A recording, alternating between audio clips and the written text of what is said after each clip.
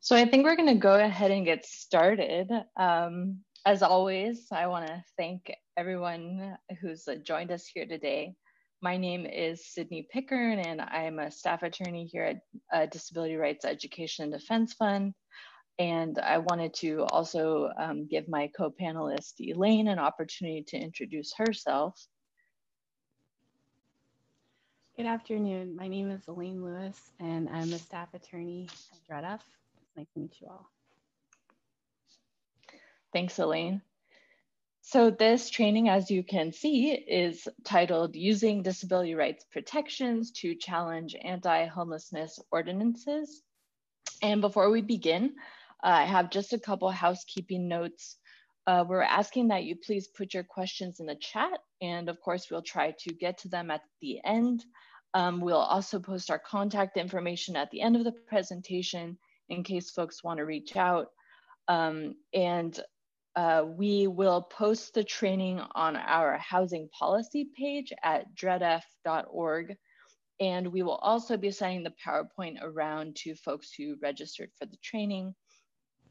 Very briefly, as many of you know, DREDF is a national law and policy center by and for people with disabilities. And we work on a wide range of issues from disability rights issues from housing, healthcare, and education, and including those. And also we are a support center for frontline legal service providers across the state, which means that we are here to provide technical assistance on disability rights, including, of course, disability rights in housing.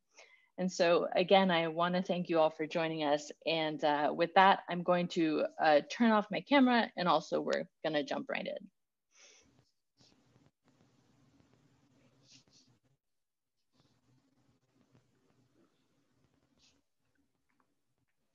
So this is an overview of today's training, starting with why this training is important, moving on to outlining some of the homelessness criminalization ordinances, and moving into relevant disability and constitutional laws, then diving into disability rights protections, and then of course we'll do our case review, which will include Martin v. City of Boise, McGarry v. City of Portland, Glover v. City of Laguna, Bloom v. City of San Diego, and then last but not least, Vannucci v. County of Sonoma. And then we'll do some key takeaways and then hopefully have time for questions.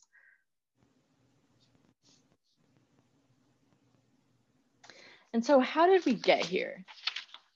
So this is information that you all as advocates will certainly be familiar with, but I think it's important to go over briefly to give some context to this human rights issue. So even before the pandemic, California was experiencing a homelessness crisis. We were and continue to be a state with one of the largest populations of people experiencing homelessness. And with COVID-19, of course, and its potential to continue to exacerbate this issue once the eviction moratoriums expire, we know that the homelessness crisis will continue to grow unless real equity-focused community solutions are funded and implemented. And with that being said, historically, there have been a number of factors that have contributed to the large numbers of people experiencing homelessness in our state. And these include, of course, the limited availability of affordable and physically accessible housing, which means that people with disabilities have often been unable to find affordable housing that meets their physical access needs. Other relevant factors have included people having to choose between paying for their healthcare and housing, and of course that wages and public benefits amounts are not in line with the high cost of living across the state and of course across the country. These factors and others really contribute to the reality that many people who are experiencing homelessness are also people with disabilities. And I also wanted to say, of course, that people of color also experience homelessness at high rates. And this is due to a number of factors, of course, including a history of systemic racism in local housing practices. All of this dovetails into the reality that despite the lack of affordable housing and emergency shelter space, and perhaps directly because of the growth of highly visible, unsheltered homelessness, many cities have chosen to criminally or civilly punish people living on the street for doing what any human being must do to survive. And so I'm going to pass it over to Elaine to walk through this slide.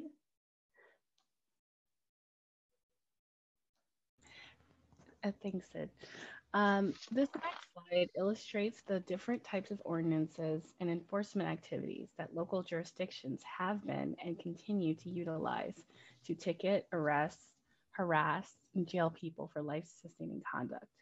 That includes camping bans, evictions of encampments, also known as sweeps, bans on sleeping, bans on sitting or lying down, restrictions on living in vehicles, bans on begging, and bans on loitering, loafing, and vagrancy.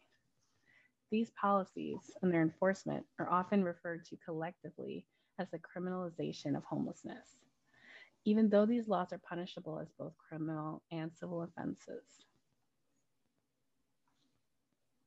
Okay, thanks, Elaine. So moving into relevant disability and constitutional protections, increasingly legal challenges to laws punishing sleeping and camping in public and challenges to the practice of homelessness sweeps have been successful on a variety of grounds. And of course, many of you are going to be familiar with the laws listed here, which come together to provide a powerful level of protection for people experiencing homelessness, including, of course, those with disabilities. So this is really just a sampling of relevant laws, a few of which we'll get into a little deeper coming up. But for now, as many of you know, Title II of the Americans with Disabilities Act, or the ADA, prohibits disability discrimination in state and local programs and covers service providers that contract with these entities to help administer these programs. And then, of course, Section 504 of the Rehabilitation Act of 1973, or as we'll call it, Section 504 for short, provides similar protections but covers public and private entities that receive federal financial assistance. And then the Federal Fair Housing and Amendments Act of 1988, this was the first law that prohibited discrimination against people with disabilities in housing. And I've listed this one here because it can be helpful to look at FHAA zoning cases and reasonable accommodation cases for similar arguments in this context. And of course, if there is a shelter program involved, the FHAA could be highly relevant as well. And then of course, the Eighth Amendment challenges to anti-camping ordinances and enforcement. Plaintiffs argue that enforcement of such laws violate the Eighth Amendment prohibition against cruel and unusual punishment, and we will be discussing a powerful Eighth Amendment case shortly, Martin v. City of Boise. Evictions of encampments or sweeps of people experiencing homelessness have also been successfully challenged on Fourth and 14th Amendment grounds when residents' possessions are confiscated or destroyed without adequate notice and other due process protections.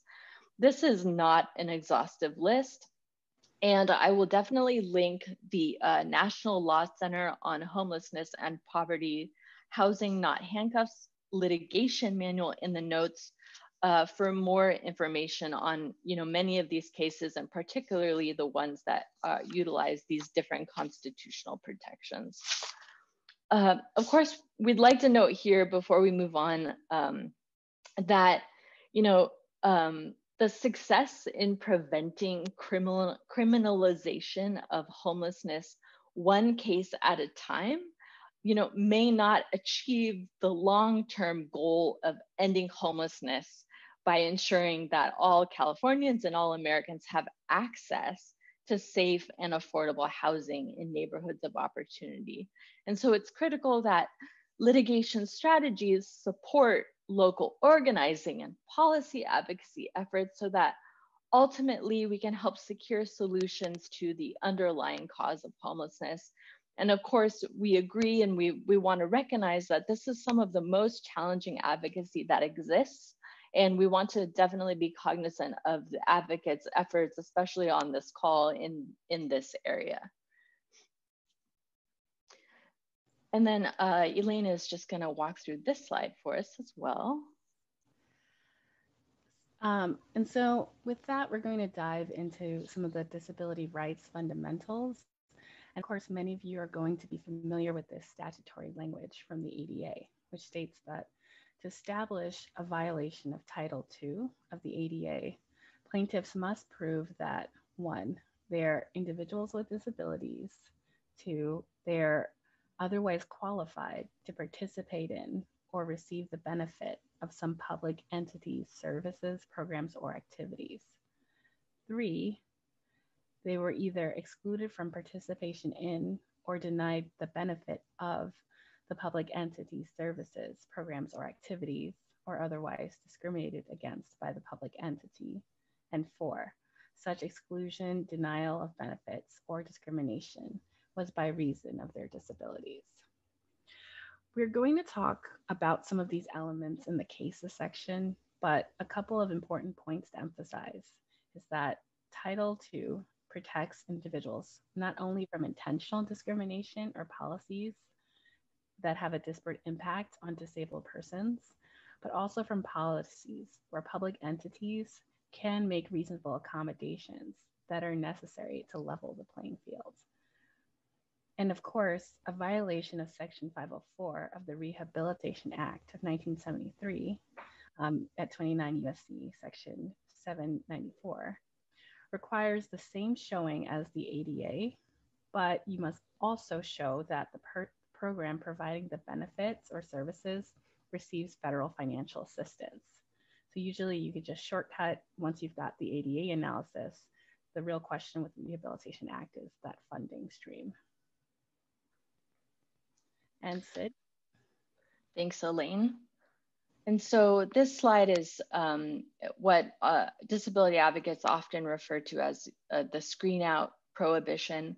And so essentially, a public entity may not directly or through contractual or other arrangements deny a qualified individual with a disability the opportunity to participate in or benefit from the program. And then this is the part that's distinct, or use criteria or methods of administration that have the effect of discriminating on the basis of disability. And we'll also see a number of cases that utilize this legal argument as well. And then I also wanted to highlight, of course, this reasonable accommodations regulation, because as we'll see, many of the cases also utilize this law. And so the slide says, public entities are required to make reasonable modifications in policies, practices, or procedures when the modifications are necessary to avoid discrimination on the basis of disability, unless, of course, the public entity can demonstrate that making the modification would fundamentally alter the nature of the service, program, or activity. And so the concept of reasonable accommodations is going to be familiar to many of you, whether you work with FHAA or ADA, that discrimination includes failure to accommodate. And I think it's important when we're looking at these cases that we're thinking about, is there an accommodation that could work in this context? And then, of course, even if you think that it's a long shot, consider making a reasonable accommodations request while you're working up your case. And so now we're going to go through some cases, and we think these are helpful to help illustrate some of the disability rights arguments in the context of homelessness criminalization. And I marked here next to the case names some of the legal arguments that were utilized in the complaints, and of course, during later proceedings. And I want to say at least one of these cases has settled and one is still ongoing, but the legal arguments are, of course, very useful when we're thinking about our own case developments. And I'm going to hand it over to Elaine for Martin v. Boise. Thanks. So the first case we're going to look at more in depth is Martin v. Boise.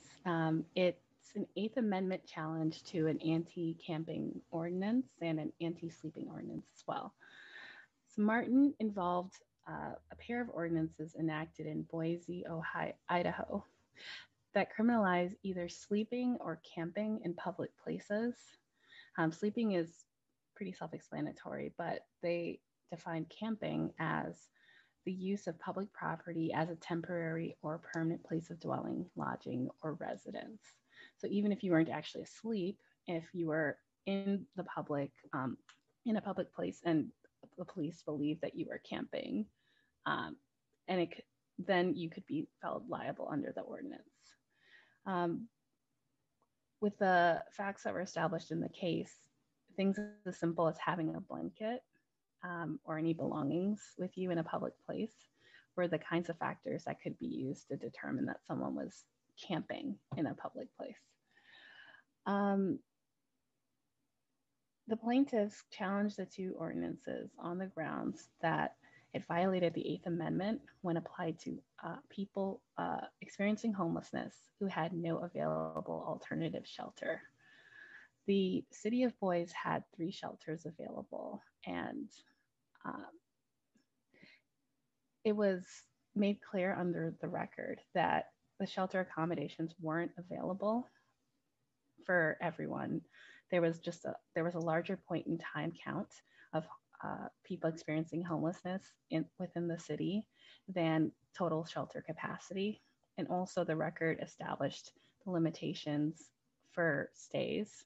So depending on whether or not you were male or female, whether or not you agreed to enter into a religious training program, limited the length of time that you could stay at any of the shelters.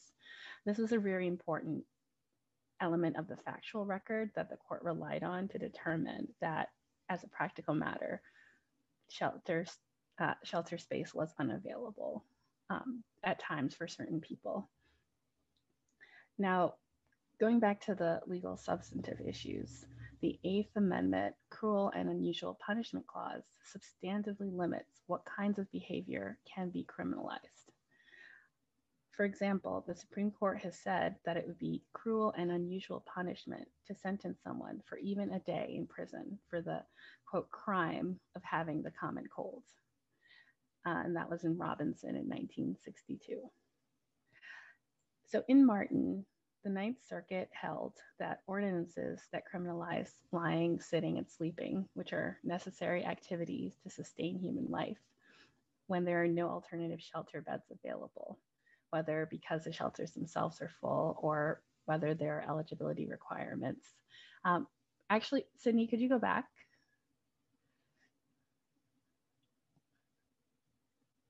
Okay. Violates the Cruel and Unusual Punishment Clause. And that's both for the acts of sitting, sleeping, or lying down, and also for taking rudimentary precautions, such as wrapping oneself in a blanket or sleeping on a piece of cardboard to protect oneself from the elements while sleeping, sitting, and lying down. Okay, next slide. Okay. The court made clear in Martin that it was intended to be a narrow holding, and several subsequent courts have been enthusiastic about keeping the holding within as narrow bounds as possible.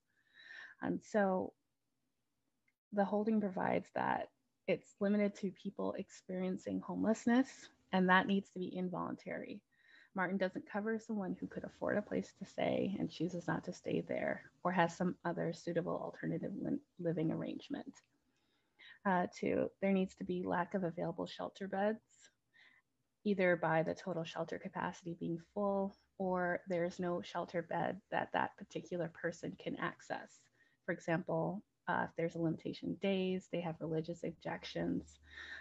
This should theoretically include lack of access to beds due to disability, but we've not yet seen rulings on this issue in the Ninth Circuit.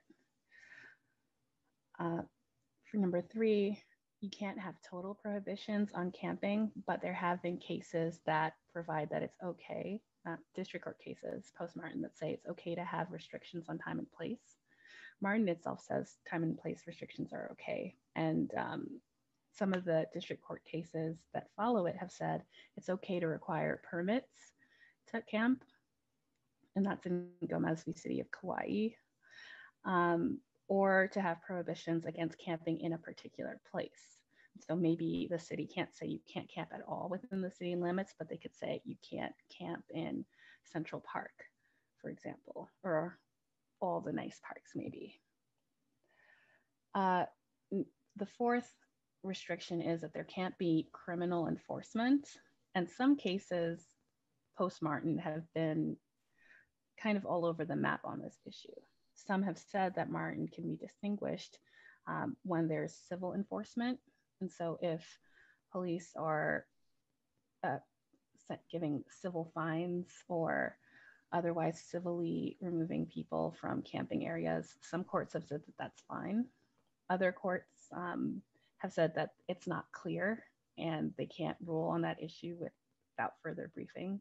Fortunately, there's a general difficulty with this kind of litigation. Often we don't get to a final ruling. So some cases haven't gone all that way. But some cases have also said that Blake v. City of Grants Pass, for example, says that Martin does apply to civil and criminal enforcement. And so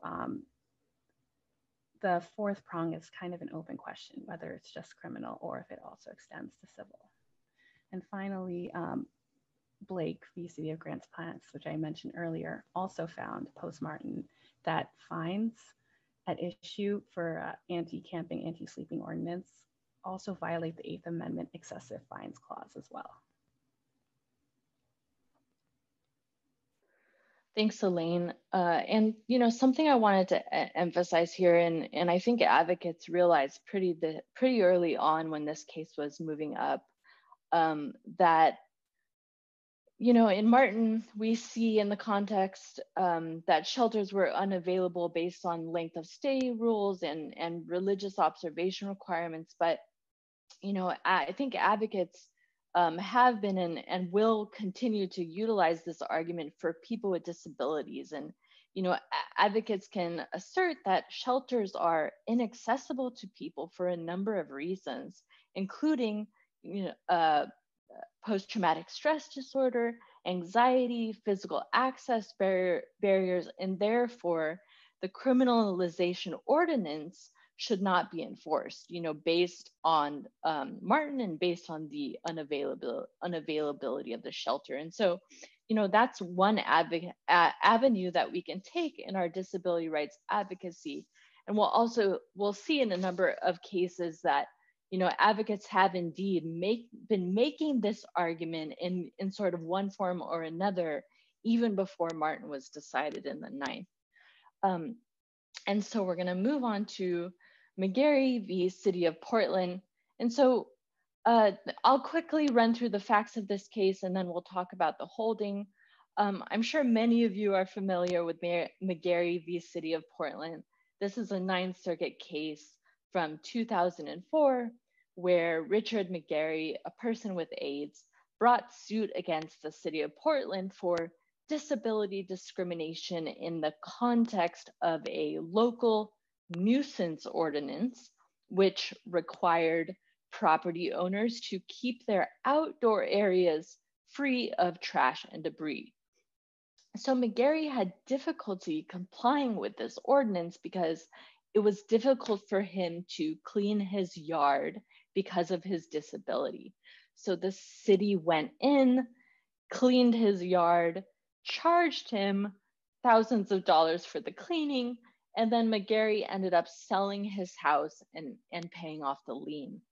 So McGarry then sued the city for failure to provide a reasonable accommodation for more time to allow him to come into compliance with the ordinance.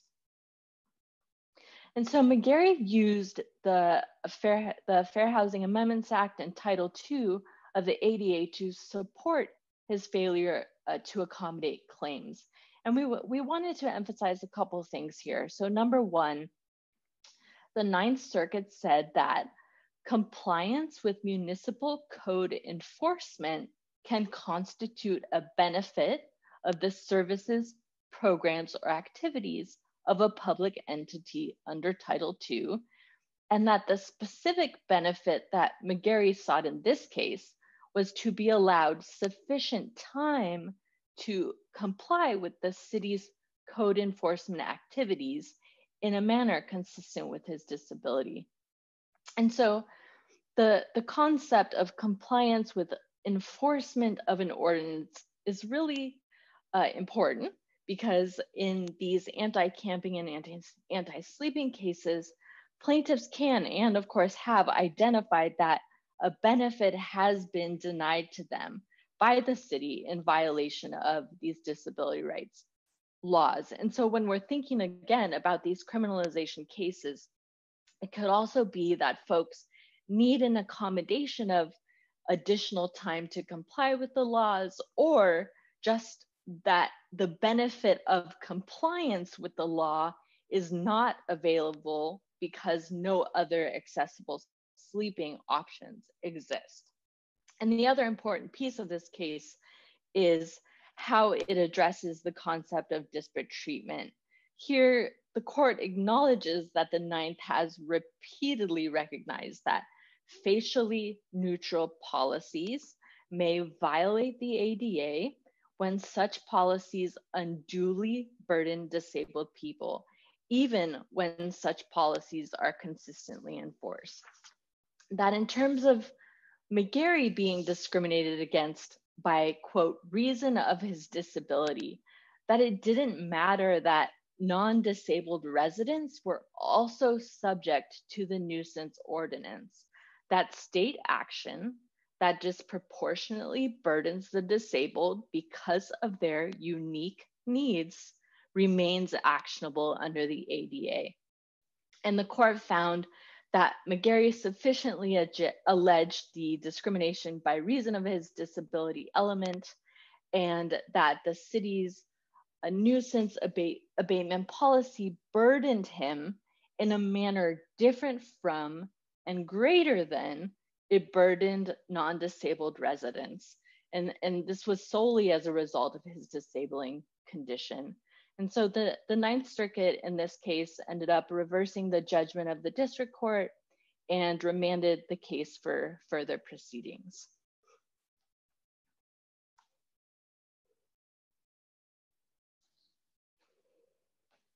All right. And the next case we're going to talk about is Glover v. City of Laguna Beach. This was a class action on behalf of individuals with disabilities experiencing homelessness, challenging the city's anti-homeless enforcement and shelter program on Eighth Amendment and ADA and Rehabilitation Act grounds. Important thing to flag, the population experiencing homelessness within the city had high rates of disability. Could you go to the next slide? Thanks. All right, so a little bit of background facts. The city of Laguna Beach operated a single 45-bed shelter, although approximately 100 individuals seek homelessness services within the city per month. The single shelter has a congregate setting with one single sleeping room with 45 thin mats on the floor. And those mats on the floor were difficult for people with mobility impairment to get in and out of, and also weren't very comfortable. So people who had chronic pain and other disabilities were often more poorly served by the sleeping on mats on the floor. Residents were not allowed to leave the shelter premises at night, and that had also a difficult and disproportionate effect on people with a number of mental and developmental disabilities because if you can imagine sleeping in a room with 45 strangers uh, can be stressful. And sometimes people need to have, especially if you have mental and intellectual disabilities, it's important to have a break from such a setting in order to be able to cope and manage. But since people weren't allowed to leave the premises, in fact, weren't allowed to leave the sleeping room at a certain point, that had an adverse effect on people with disabilities. Moreover, the shelter transport van was not accessible for people with mobility impairments. And on top of this stressful environment of being in a room with 45 people and mats on the floor, there were also strict rules regarding noise and courteous behavior. And the staff had the power to unilaterally eject residents for broadly defined misconduct.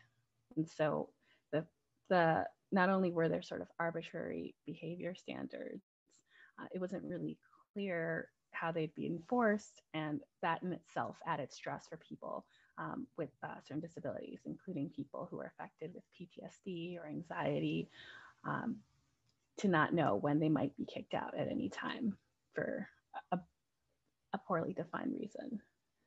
And so this, can we go to the next slide? Okay. Oh dear. I think that you went back instead of forward.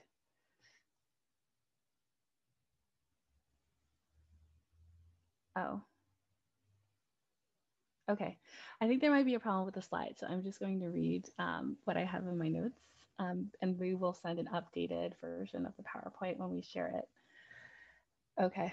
So this case brought, as I mentioned before, an Eighth Amendment cruel and unusual punishment claim. It was basically a Martin claim, which lost on summary judgment without really a clear explanation. However, it's important to note that this decision was pre-Martin, and it relied on Glover was pre-Martin, and so the precedent that was relied on by the plaintiffs was non-binding case law that ultimately was relied on by the court in Martin, but it wasn't available as binding Ninth Circuit precedent at the time of the Glover case. The outcome on the Eighth Amendment claim likely would be decided differently with Martin's binding precedent. However, the ADA and Rehabilitation Act claims did find some success. Summary judgment was granted for the plaintiffs regarding the use of a physically inaccessible van. It's kind of a no-brainer. You violate the ADA with an inaccessible van. Summary judgment was denied for both plaintiffs and defendants on the other disability claims because of the genuine issues of fact about whether the way the shelter programs were operated excluded, discriminated, or denied benefits to residents with disabilities by reason of their disabilities. And it was also a genuine question of fact about whether modifications were necessary to avoid disability discrimination. The case itself settled in 2018, and the settlement provided for a variety of reforms, including a mechanism for requesting disability accommodation to access the shelters, disability training for the shelter staff, and training for the police on interacting with people experiencing homelessness, a dedicated city staff person responsible for ensuring accessibility within the shelter, and a number of specific accommodations, such as wheelchair lifts for the shelter van and cots instead of mats for those who need it. And in addition, the settlement provided for a pilot program that would assess whether or not they could accommodate people who aren't able to sleep in a 45-bed congregate setting with individualized units as well. And Sydney?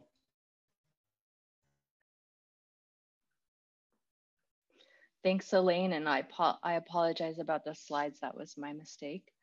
And thanks for that overview. That case is, it's fascinating to go through everything that happened in that case, and so I definitely encourage advocates to take a look at it. So moving into Bloom v. City of San Diego, and I just wanted to, of course, give a shout out to the National Law Center on Homelessness and Poverty, Disability Rights California, and Disability Rights Advocates on this one.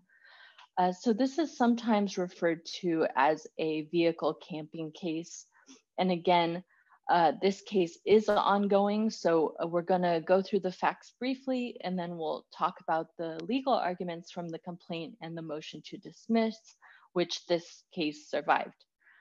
So plaintiffs here are people with disabilities who, as it's stated in the complaint, due to their disabilities, particularly that they were unable to work because of their disabilities and therefore unable to afford housing, are experiencing homelessness and are forced to live out of their vehicles, again, specifically RVs, because the homeless shelters are not able to accommodate the plaintiff's disabilities.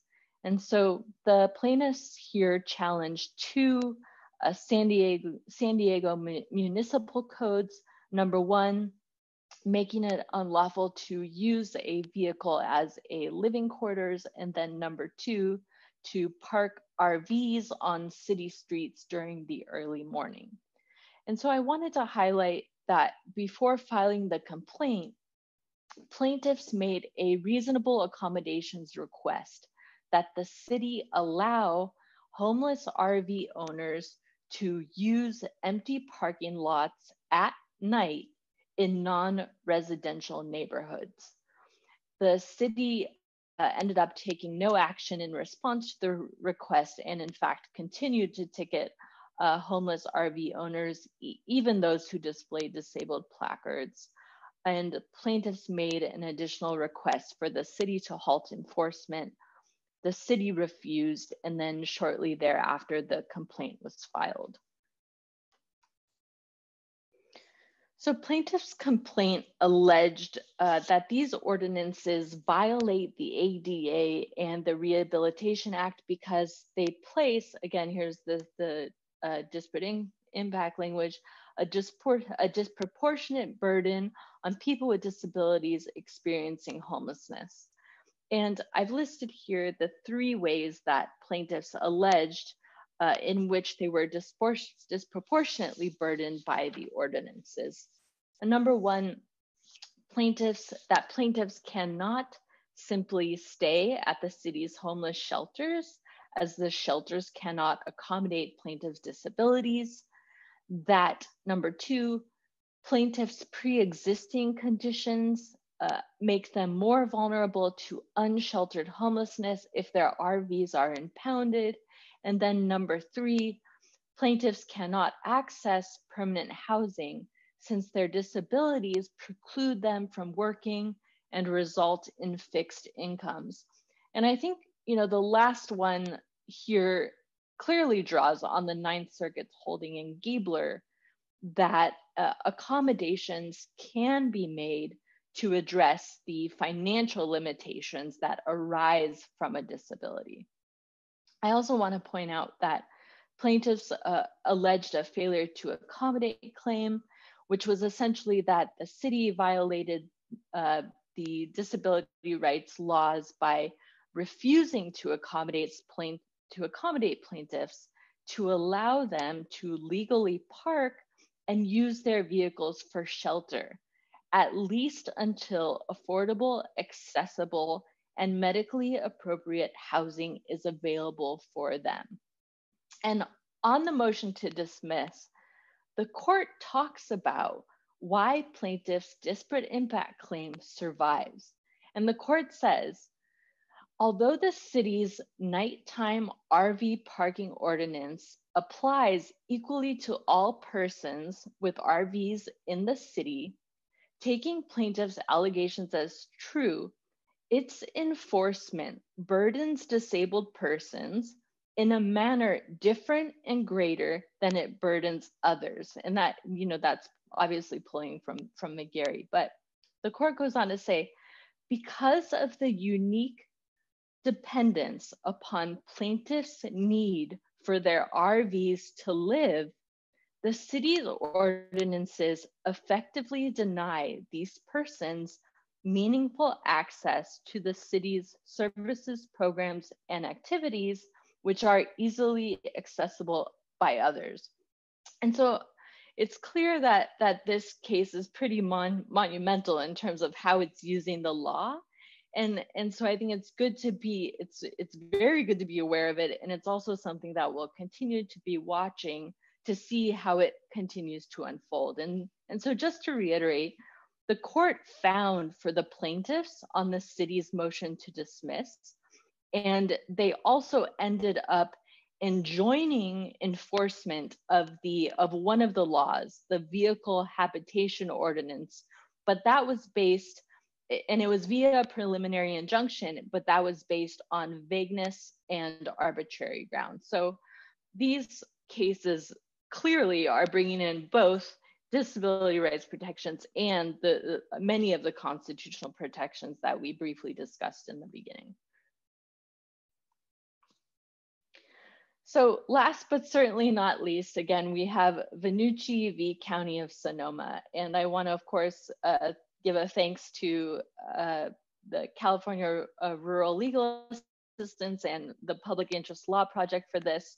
For this one, there were a lot of pieces in this case, but in the interest of time, we're going to zero in on a couple key pieces. So this lawsuit was brought in the spring of 2018 by people with disabilities experiencing homelessness and a local homelessness advocacy organization for the disability discrimination and constitutional violations related to the enforcement of the City of Santa Rosa's anti-camping laws.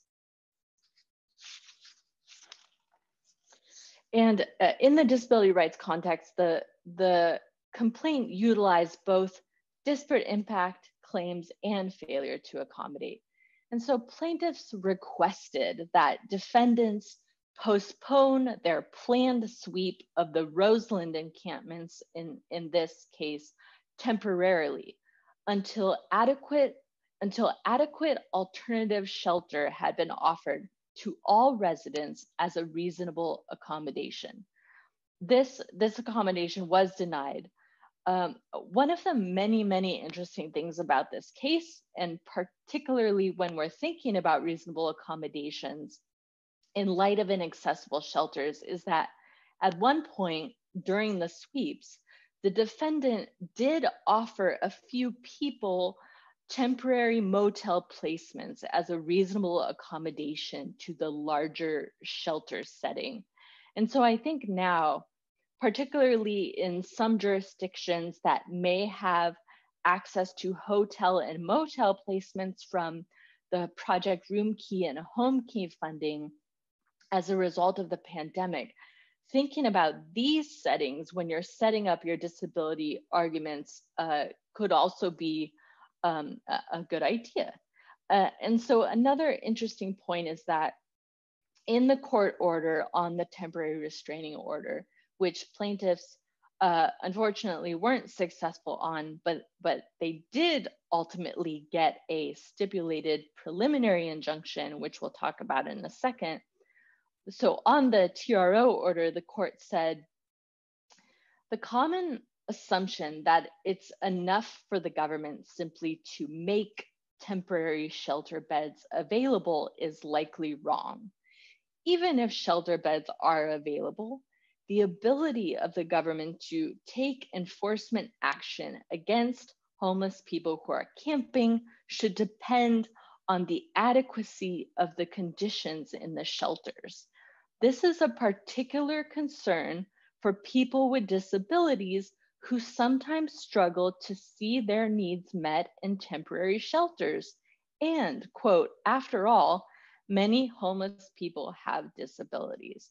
And so I use this quote because I think it's becoming pretty clear that homelessness and disability are often very much tied together, which is a harsh reality for our community, but it also helps make room for the success of many of the arguments we've seen. And so in Vannucci on July 12th, 2019, the Northern District of California entered a stipulated preliminary injunction. And the injunction applied to enforcement actions against homeless persons living on public property within the city of Santa Rosa, and required that before the city or county take an enforcement action against a homeless individual who has established a dwelling outdoors, they must first provide that individual reasonable notice and make an offer of adequate shelter. Now, what's special about this injunction is that it defines adequate shelter based on a variety of factors, including, of course, an individual's specific disability-related needs, their having a service animal or pet, their gender, and then their religious or ethical beliefs. And I just wanted to just very briefly, the language from the stipulated preliminary injunction where it defines adequate shelter, it says it may be permanent supportive housing or an emergency placement, including but not limited to shelter beds, transitional housing, and hotel vouchers. The adequacy of a shelter will depend on a person's individual circumstances, such as mental disability, physical disability, gender, sexual orientation, gender identity, essential personal provisions, and it goes on. And it says, for some people, particularly those with certain mental health disabilities, a barrack-style placement may not be adequate based on their individual circumstances. And so I think, this case is really useful for a number of reasons, but particularly in regards to this stipulated preliminary injunction and how it defines this concept of adequate shelter. So that sort of wraps up our case overviews. And so we just wanted to do a quick key takeaway summary of some of the issues, and also some of the issues we may not have pointed out particularly. And so when thinking about a disability discrimination case in this context, I think always you want to be collecting data on the number of people experiencing homelessness and chronic homelessness in your community. Chronic homelessness, of course, is people with multiple disabilities who've been experiencing homelessness for long periods of time. We, of course, want to be thinking about the disability-related needs in the context of the enforcement action, current homelessness assistance programs that are offered in the jurisdiction, potentially jail population demographics to see who are these folks that are being penalized. And then advocates should also seek to learn, of course, as much as possible about the ordinance or statute that will be challenged.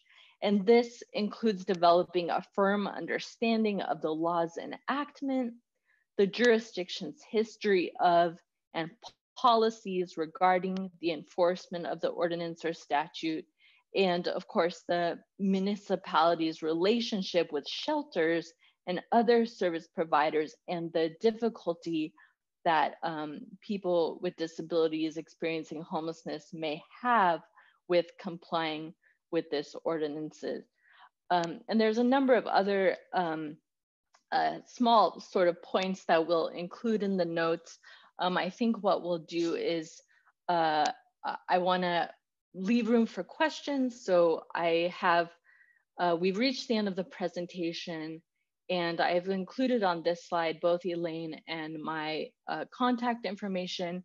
Please feel free to reach out to us with any additional questions. And now I'm going to attempt to pull up the chat. So just give me 1 second.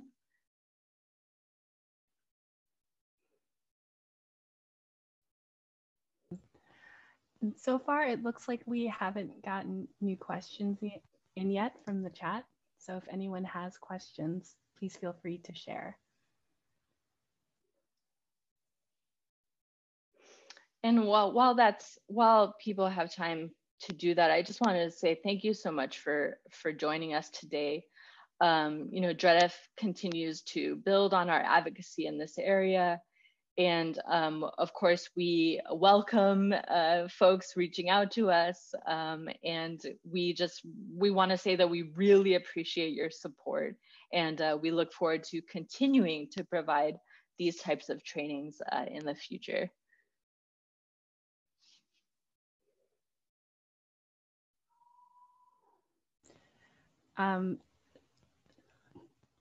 We have one question about the Gibbler case. I do see that, and so the Giebler case is essentially that a person with a disability. It is a fair housing case, and so a person with a disability was attempting to rent a unit, and they did not meet the financial qualifications for renting the unit. So they made a request to utilize their relative as a co-signer, and we can get the spelling for you. And so essentially the court found that, even though this was an accommodation related to the person with the disabilities ability to sort of meet the financial policies of the housing program, that the accommodation was essentially still reasonable. And so it is a very helpful case, both in the fair housing context and also in terms of criminalization of homelessness, that some of these enforcements have financial ramifications. So considering Giebler in this context can be helpful.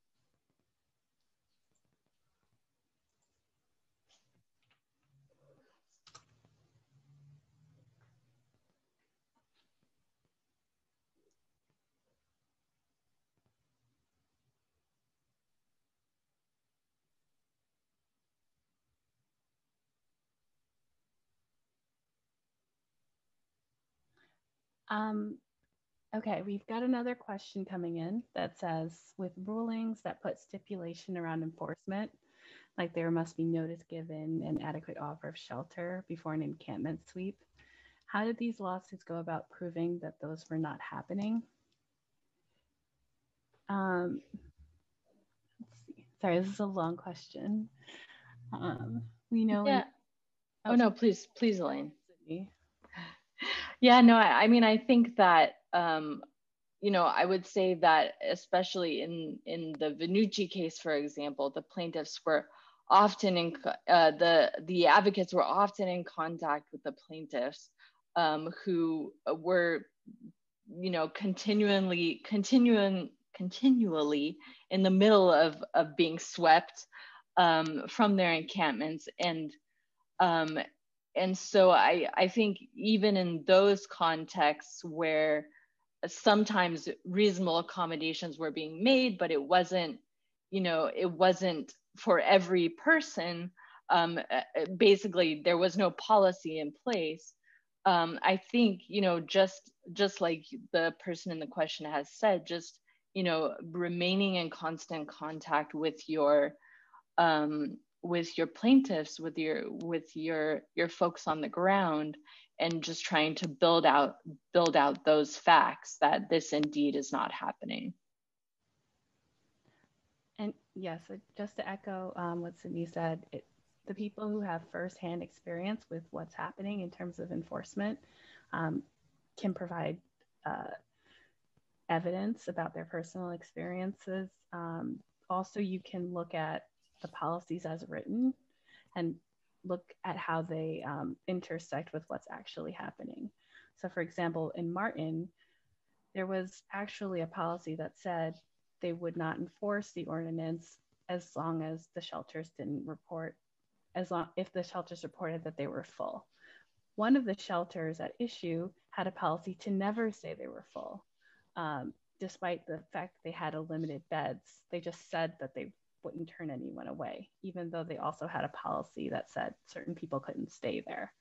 And so the court in Martin looked beyond that, the fact that it said they wouldn't turn people away, to the actual policies at place and the mechanisms for determining that. Colleagues, this is Claudia. There's a question in the Q&A. We are challenging practices of sweeps. There are no ordinances that we are challenging. Our judge recently denied a PI because he did not know how to apply these cases to practices rather than ordinances. How do we successfully challenge practices? Are there cases we can point to best educate our judge?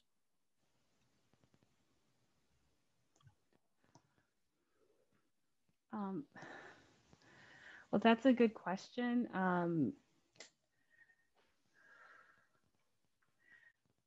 We'd have to get back to you on specific, questions around that. I think the other piece too is that the Title II prohibits programs or activities. If a jurisdiction is doing an activity that is discriminatory, the ADA can provide redress for that. And so even if it's just a policy. And so I think that I would suggest that whoever asked this question, if you could please email Elaine or I, or both of us, email us this question, and we can, we're definitely willing to dig a little deeper with you to find some case law and some additional answers. This is Claudia with DREDF, just letting people know that the recording will be made available to everyone once the captions are added and corrected, and the slides will be made available and case citations will be made available.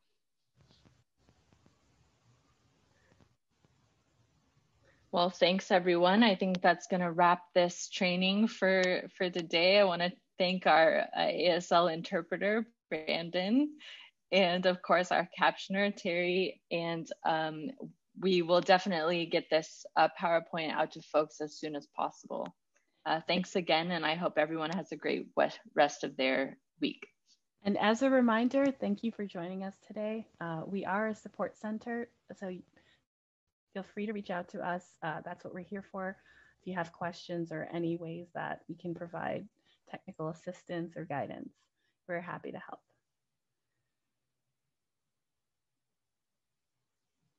Thank you.